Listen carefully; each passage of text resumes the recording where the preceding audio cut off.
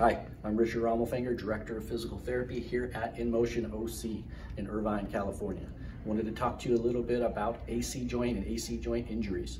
AC stands for acromioclavicular. That's the acromion that comes across the top of your shoulder here and meets up with your clavicle, thus the AC joint or acromioclavicular joint.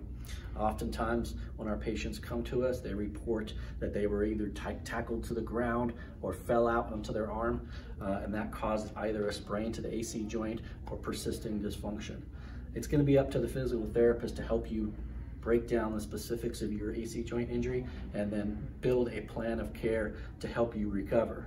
But in the meantime, one of the best things you can do is ice your shoulder. Ice helps bring some of the inflammation down after one of these injuries. Place the ice pack on your shoulder with some insulation in between your skin and the ice pack so it doesn't burn. You can do that 10 to 15 minutes at a time.